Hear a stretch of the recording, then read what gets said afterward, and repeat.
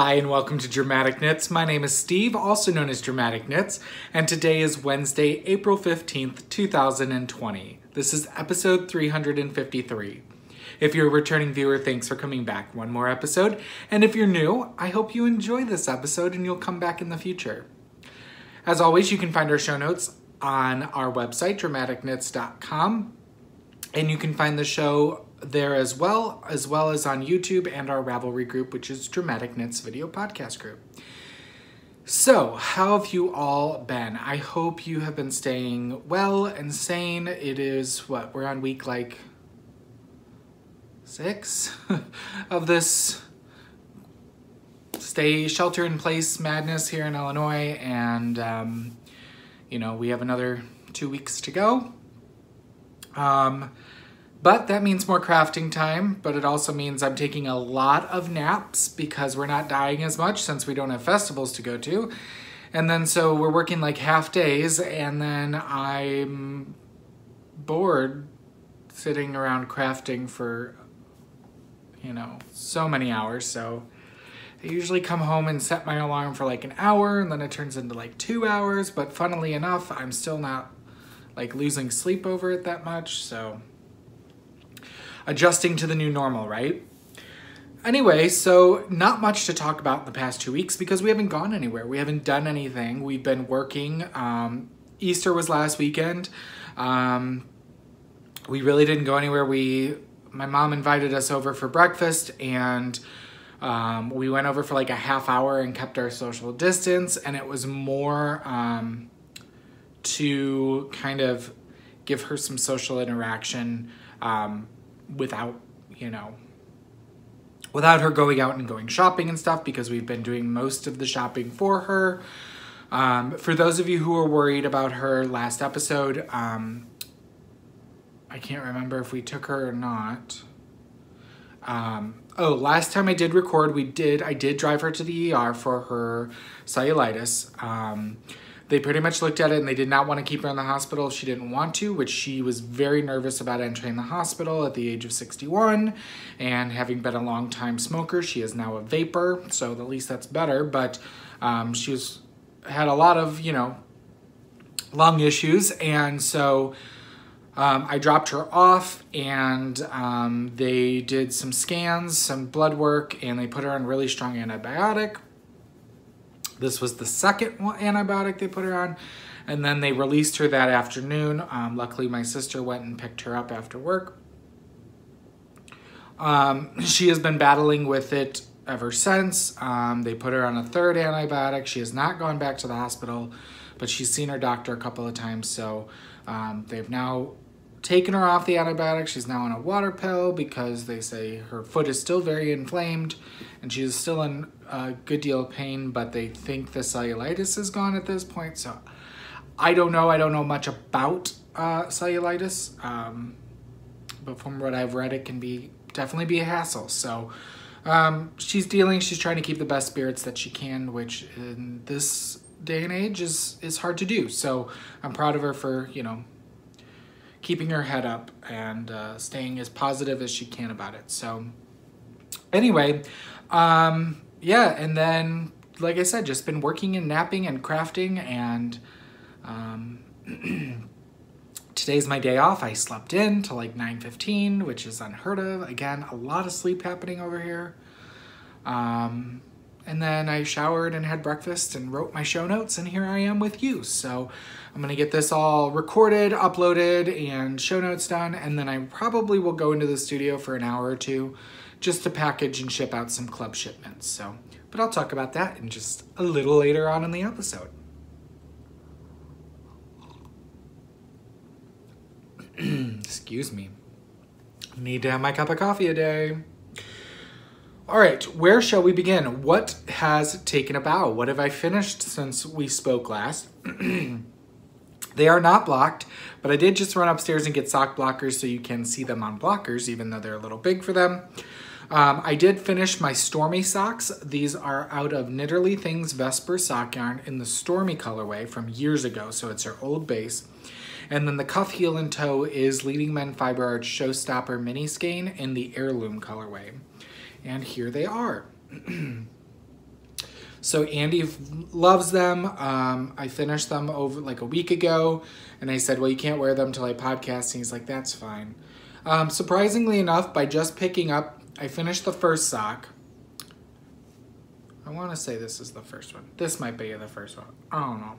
I finished the first sock, and then I just kept going, and oddly enough, they are only off by like a row. So they do a pretty darn good job of matching. But these are done. They will be given to Andy for him to wear. And these were knit on a size 1 US 2.25 millimeter needle. And so those are finished. And that's all that I've finished. But I do have something close, but you'll see what it is in a minute. All right, moving right along. What have I been working on? What's performing? And you'll see me kind of leaning. I need my computer show notes over here. So first off, I have made some progress on my So Basic sweater. This is by Maxim Sear. I'm using Leading Men Fiber Arts Soliloquy, which is our 100% superwash blue face Leicester base, and it's 150 grams, so you get 657 yards of fingering weight in it. I'm using a relatively new color called Don't Fear the Reaper. It is like a dark slate gray. There you go, that's true to color. And I am alternating skeins using helical knitting, which is really not that hard. I heard everyone talking about it. I'm like, whatever, I can just carry it. And I was like, you know what? I'll try the helical knitting. I can see it a little bit if I'm really looking for where it transitions, but other than that, it's not that bad. And I'm sure it will block out. But the good news is I have split for the sleeves. So it is a little brighter there due to the color balancing on my phone, as you can tell by my face. This is truer to color. But I've split for the sleeves, and if you can see here, the only detail to this sweater is some ribbing in the sleeves. But other than that, now I'm just knitting, knitting, knitting, knitting, knitting until I am happy with the length. And for me, I like my sweaters to go to 18 inches past the underarm. That suits me well. That covers up my belt line and goes to about my pockets in the back. And so you knit to 2 inches shorter than what you want, because you're going to do 2 inches of ribbing. And so I will just knitting till 16 inches, and then I get to switch to ribbing at the bottom and then do the sleeves. So it is a very basic sweater. It is very easy for beginners as long as you can adjust the ribbing pattern into increasing in the sleeves, which honestly, you don't really need to do the ribbing pattern. I'm doing it because it's a shop sample. If I were to knit this again, which would be a great fingering weight top-down raglan for anybody, I probably wouldn't do the ribbing in the sleeves.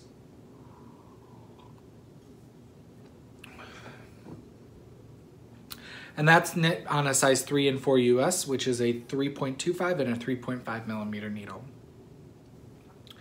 All right, and I'm back. Next up for me is my Faraway Dreams by Joji Locatelli. I am using Leading Men Fiber Arts again. In our monologue base, which is 100%, or not 100%, it's 100% single ply, but it is 65% superwash merino, 20% silk, and 15% yak. I think. I might have the yak and the silk mixed up, but I don't think I do. So the main body of the shawl is going to be in our Tranquil colorway. And then you pick up all around and you do an edging. And I'm going to use Stretch Your Stuff. And so there's not much to see here. It's a lot of just basic stockinette knitting or just knit stitches, hence why you'll see I started something new. My needles are going through this. All right, so here we are so far. All this is, the main body of the shawl is garter stitch. So I am just shy of 300 rows here, and I need to go to like 462 or something like that, or 468, so. It's just knit, knit, knit, knit, knit, knit, knit, knit, knit, knit, knit, knit, knit, knit, knit. So really good TV knitting, but.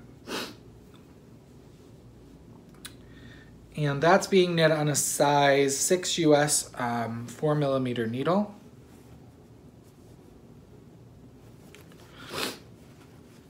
Excuse me, all of a sudden my nose is dripping. Super attractive, right? I know. That's me in a nutshell. Super attractive. Hashtag not. All right, so next up is my Vera socks. So I showed you these last episode as what I was going to cast on. But I'm trying to work through my self-striping yarn stash from oldest to newest so that, you know, they're not just perpetually sitting on these shelves.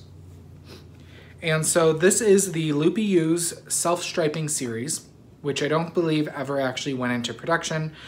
We got this at the Spring Fling in like 2011, 12. It was the last one that was in St. Louis. And I am knitting these for Andy's mom. This is the Vera colorway.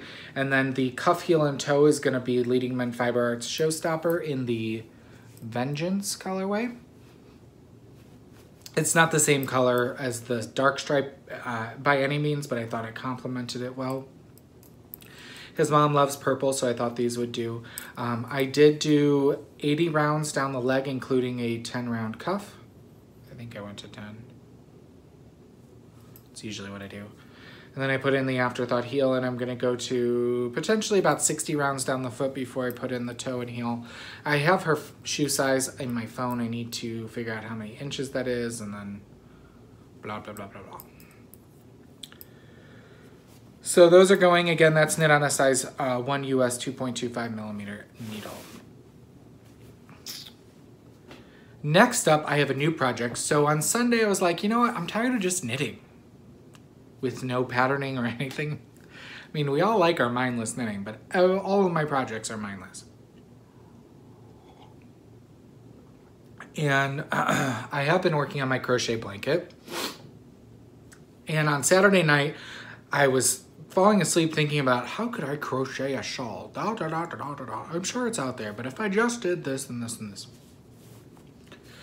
So on Sunday, I was like, you know what? I have a bunch of Lion Brand mandala that I bought on clearance when our Walmart went out of business here in town. And I was going to weave with it. Well, it turns out I don't like weaving with a worsted DK weight. So I have quite a few balls, like 6 balls upstairs, and that aren't even on the stash shelf. And I was like, you know what? I'm going to break one of those out, and I'm going to figure out how to do a really simple crocheted triangle shawl. So I found a YouTube video, and there is a pattern on Ravelry. It's called My First Triangle Shawl, and it's by Lindsay Dale, and all it is double crochet. Chaining 4 and double crocheting and chaining 3, and it's just the same row over and over again. And so I had 2 balls of this Lion Brand mandala in the Sphinx colorway, and I thought I might make a really big shawl, but then based on the size I'm getting right now, this is all I have left. This is a 250 gram ball. You get 590 yards in here, and it's a long color changing yarn. And I'm using a size H hook, which is 8. And I'm using my interchangeable crochet set from Wild Stitchers. And what I love about them is it comes in a case and it goes all the way, this is the largest hook they have in it. But you get like 6 or 7 hooks, and they just come out like this. And then you pick your handle, and these are all done, hand done with resin by Jen and Orlean's dad. They are the Wild Stitchers, and their dad is the one who does all the woodworking and all the working, really. I think the husbands are starting to help, but they are kind of the sales team and the product development. So I fell in love with this handle. I got this at Stitches Midwest, I think, last year or the year before. But anyway, it just goes in. It's got really good, you know, you gotta actually pull on it to get it out. And it's been hooking real good for me. So anyway, here's my shawl so far. I would probably have this done in the next night or 2. I just started this on Sunday. It's amazing how much I forgot how quickly crochet goes. But here it is. And yeah. So I have quite a few balls of these, and I think I'm just gonna hook them up And I may put them on the website for super cheap since I got the yarn super cheap. It didn't take long to hook up. And I think they would just make really good under the jacket shawls. I mean, and it's lightweight enough and the acrylic's really soft. So we'll see how much it blocks out, but I like it. So yeah, that's where we're going on this one. And yeah. So that's been fun to, for those of you who don't know, my fiber journey actually started with crochet. I was 8 years old when one summer there was a very, when I say very, she was elderly. She was in her very high 80s at the time. And I would go in and check on her a couple times a week, and we would sit down and she taught me how to crochet. And I mastered the popcorn stitch that summer, and I made a blanket for my sister. Well, it was 8 when I learned, and then I made a blanket and I finished it for my sister. I must have finished it when my sister was born when I was 10, so anyway, there you go. So that's been fun. I've been working on that when I'm watching Supernatural, because I don't actually have to watch it to follow along. And then last but not least, I have my Granny Square blanket to show you.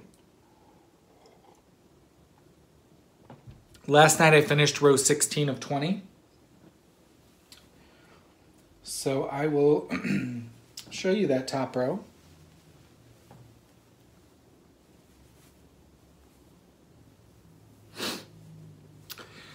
Right here we have Darkest Hour by us. This is Murda by Bumblebee Bakers. Now you gotta bake me some food, Sam, Sen, Carissa. This is the Murda colorway that I used for the gathering shawl in their coquette sock. This was not labeled. I don't think this was a single ply. Or maybe this is this or that craft studio or something. This is some Sandcastle, I want to say. Rusted. Don't know. This is the Stormy sock, self-striping.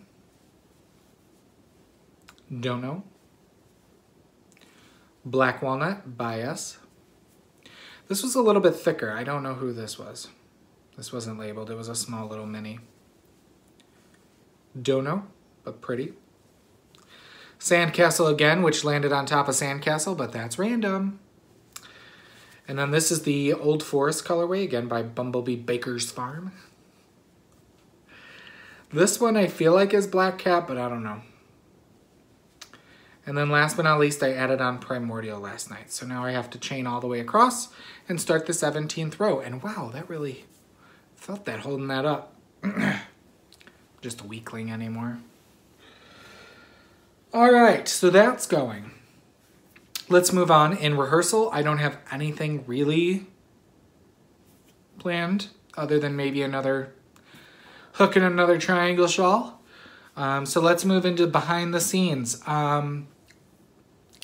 I want to say I'm going to edit it in, but I'm not. I did finish my spinning of Bumblebee Acres Farm Cormo. I used some undyed of their fiber in what I was calling chocolate, and then some hand rolled roll lags that they had called A Midsummer Night's Dream. So I called it A Midsummer Night's Dream of Chocolate. There were 2 ounces of each. I spun them and plied them together, and boy, it came out beautiful. But I put it in the shop when it was washed and ready, and it went within the day. And I would say I was going to edit the photo in, but I'm really not. So if you go to Dramatic Knits on Ravelry and look up my hand spun page, it's the top or the first latest entry. You can see pictures of it there. But I got, I want to say 314 or 312 yards of like a sport weight. Can't remember. It's been a little bit. So much so that I started spinning my next hand spun, and that is some Apothecary Fabrications fine merino wool in what I'm calling the Andy's Pick colorway. He picked this up when we first met Faye and her family. They are based out of Arkansas, and we do shows all over with them. But they go by Apothecary Fabrications, and I've spun the first 2 ounces. It did not have a colorway name, but Andy picked it up in 2017, as I said. You can't see much of it, but there's some peaches in there. It's got blues and like a sea foamy green. And I spun that straight from the braid, and then I am working on spinning the rest of this. You can see the pretties there. It's got some gray too. So this is 1/3 of the second 2 ounces, and I have 2/3 left to spin. So I've got 1/3 on the wheel and 2/3 left to go, and then I can ply. So, and I'm not really caring how thin I'm getting it. It's probably gonna end up my normal sport to DK weight. All right, let's move into in the scene shop. So what else have I been crafting? I've been working on my Heaven and Earth Designs cross stitch called One for Sorrow, and I'm doing this 2/1 10th stitch or half stitch, and I'm almost done with page 2. So you can see page 2 here, but it is a bird, a raven or a blackbird of some sort on like a big pedestal of really eerie granite or something. But it's going. So slowly but surely. But it's been nice to see some progress being had on that because I'm home a little bit more and I don't travel with my cross stitch. So, all right, let's talk about In the Spotlight. What are we watching and reading? Haven't finished reading anything, but I will tell you about things we watched and finished. We did watch The Kitchen, which stars Melissa McCarthy, Tiffany Haddish, and Elizabeth Moss. And basically their husbands are arrested in Hell's Kitchen. Their husbands are part of the Irish mob, and while their husbands are in jail, they decide to kind of revamp their system of keeping their city safe for a fee, and they potentially become the new boss of the mob. So I actually thought it was pretty good. It's set in the 70s. It's pretty good. Then I forced Andy to watch La Llorona. This is a scary movie based on I believe it's Mexican folklore. Basically the woman in white who kills her kids and then goes in searching, kills herself, but her ghost goes in searching of other children to make her own. It was all right. I don't think it was as bad as I thought it was going to be based on the 5-point-something IMDb rating. But it was okay. And then we finished True Detective Season 3. I do not recommend it. It was very long. It took us a while to get back into it. The last episode in particular seemed very drawn out. Could have ended like 5 times before it did. And just left you with more questions than anything. I felt like they were definitely trying too hard with the ending especially. So, all right, stash enhancement. As I promised you last episode, I don't have any. I've shown you everything I've stashed, and I don't have anything new to show you. So, all right, this episode's giveaway is going to be for a book called Last Minute Knitted Gifts. It is a nice hardcover book. It's put out by Joelle Hoverson. And so something good to have on your bookshelf for, you know, when you need something kind of quick or you just want an idea of things that you can do and gift. And I was trying to see what year this came out. 2004. So you're running about 16 years, but still think it's got a lot of nice things in here that are not too too difficult or too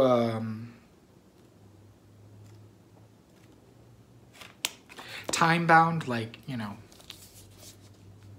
set. They would still be relevant today is what I'm trying to get to. So in order to be eligible to win this book, you need to be a member of the Dramatic Knits video podcast group on Ravelry. And there's a thread that will be up when this episode is up for this. And you need to answer the prompt within that thread. Only one post per person, please. That is your entry. And you need to answer the prompt. This episode's prompt is, what is the most useful app on your phone or tablet or device? And if you really don't use apps, you know, what is an application that you can that you would like to use on your phone, or might make life a little bit, easier. So that's our giveaway. This was generously donated by our fairy yarn mother. All right, last episode, let's move into a round of applause. We were giving away 3 skeins of Knit Picks Simply Alpaca. And the prompt last episode was, what movies have you rewatched the most number of times? Since, you know, a lot of us are stuck inside and watching a lot of television and TV shows and movies. We are no exception. The winner of that was number 22, Head Stitch in Charge, and that is Tessa from Michigan. So congratulations, Tessa. She said, probably Silence of the Lambs. I started watching it when I was way too young, like 4 years old, dancing like Buffalo Bill because it was my dad's favorite. So it seems like dads get us in trouble for the bad movies. Yours was a little bit more risque than mine, but I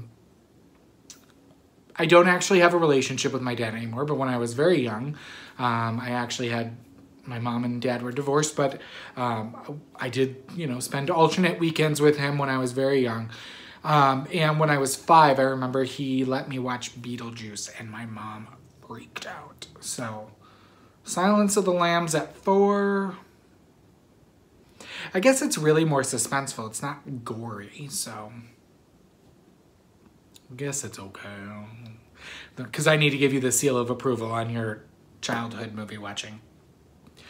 Anyway, congratulations, Tessa. If you would please private message me on Ravelry with your first and last name, mailing address, and an email address. I will get that out in the mail to you as soon as I can. Do you want to remind you to enter everything you finished this month in the month of April into our Race to the Finished Object contest. Each thing that you finished, you can post as a separate entry, and at the end of the month, we will draw for 2 winners. One will be for a physical prize from our prize pool that has been generously donated, and the second will be a pattern from our featured designer, who is Shayna Cohen. Shayna has been with us now from February, and she'll be with us through, I believe, July. So, speaking of Shayna, we do have the Shayna Lines Designs Knit Along going on in the Dramatic Knits video podcast group. It runs from February 1st through July 31st. You can knit any and as many of Shayna's patterns as you would like. Each of Shayna's, each thing that you finished will get you an entry in the drawing. Each month we will draw for our winner, and at the end of the knit along we will draw for a bigger prize. And Shayna has given us a coupon code for you to get 20% off any of her patterns until the end of the knit along, and that coupon code is dramatic, all lowercase. And that goes through July 31st as well. All right, let's move center stage into all things Leading Men Fiber Arts. Let's quickly talk about our Cast of Characters mini skein club. You all have blown us away with your support of this. We have had quite a few people sign up for this, and we can take many more as well. So what we're doing is we're starting in alphanumerical order of all of our colorways. We have over 200 colors as of right now. And each month you will get 5 more in the set. So we started with 911 Butterfly this month. We got 911 Butterfly, Ain't My First Rodeo, Acid Trip, A Pigeon Called Martha, and Alien Attack. Those were the 5 that are shipping out this month. And so if you want to start at the very beginning with us, we highly recommend that you sign up in the next 2 days. We do cut off on the 17th of the month for invoicing and putting in orders for that month. All orders will ship out by the 24th. If you sign up after the 17th of a month, you will be invoiced starting the next month. Invoices go out on the 10th. They must be paid by the 17th, and then they go out by the 24th. We've started shipping a few yesterday, so as they're ready and people have paid, we're shipping them out. And we are so thankful to all of you that are joining along with us, that are having a cast party with 5 of our cast of characters each month. And I can't wait to see what you all do with all these minis. So next month we'll be still in the A's, but you'll get 5 more starting in May. So, and you can join and cancel at any time. You can even email us and put it on hold for a number of months if you want to do. It's completely up to you. We're very fluid in all of that. We have a multitude of knit-alongs going on in the Leading Men Fiber Arts group. The first of is our Pearl Code Cardigan knit-along, and we extended the deadline on that to go to May 31st, so you can get a little more time. We have quite a few people that joined in on that knit-along a little bit later, so I wanted to give a little bit more time to that. Speaking of which, I believe next episode I will bring our sample that just came in this week. We had someone knit up for us. The Be Anything Shawl by Michelle Steed. That is a 3-skein worsted weight shawl, and that ends at the end of this month. We have the Coincide Cowl, which is by Shayna, and that is a 1 skein of intermission. It's a $12 skein of yarn, and that'll get you a cowl. I showed that last episode. So if you knit the Coincide Cowl, you can put it in the Coincide Cowl knit-along in the Leading Men Fiber Arts group. You could put it in the Shayna Lines Designs knit-along in the Dramatic Knits group, and you could put it in the Race to the Finished Object. So, excuse me. Last but not least, we have the Easiest Cabled Hat Ever. This is by Corey Eichelberger, and it uses 1 skein of our West End base.